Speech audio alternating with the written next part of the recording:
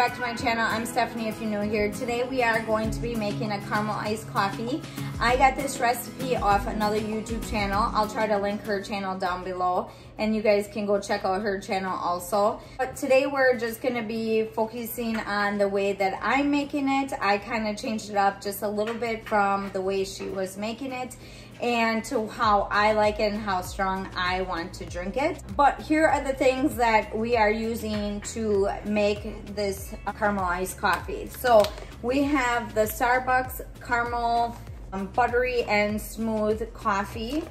I have the caramel Torani caramel stuff to go in my cup, and then the sweet cream delight creamer. So this is actually what we have been missing the whole time. So we've been trying, me and my son, we like iced coffee, and we've been trying to figure out some ways of making different ways of making it, I guess, and we just really didn't like it. And this kind of made it perfect for us and the way we like to drink it. So I'm gonna go ahead and show you both ways of how to make it, the way she makes it, and then how I make it. So if you guys have a Ninja coffee maker, that's what I'm gonna be following along with. This has a bunch of different settings on it, and it makes it to where you can make iced coffee and like specialty drinks in here. So that's kind of what we're working with right now to make this drink. So the way she ended up making it, on the side of your coffee maker, you get a little scoop like this.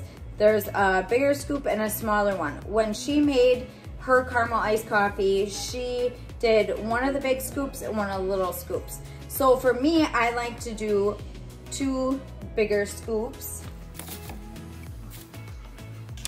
And then you're going to want to just push in your basket.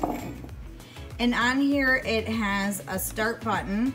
And you're gonna get all these different settings for the drink that you want to make. So we have classic, rich, over ice, cold brew, or specialty. And then you can pick your cup size. But for the one that we are going to be doing today, we're gonna be doing the specialty settings, so then it doesn't matter what cup size you're going to be using.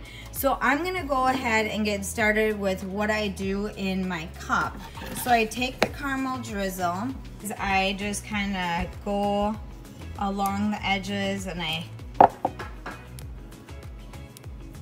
put some on the bottom and then just line the sides. So that's what your cup is gonna look like. And there's a little holder right here that you can put your cup on. And all I need to do is press start.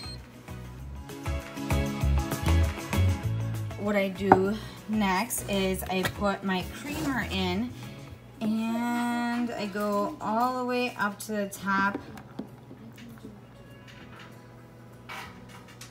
And that's all I put in there. So what I like to do with mine, I either keep it in my mason jar or I put it in a cup like this, and this I'm able to take with me.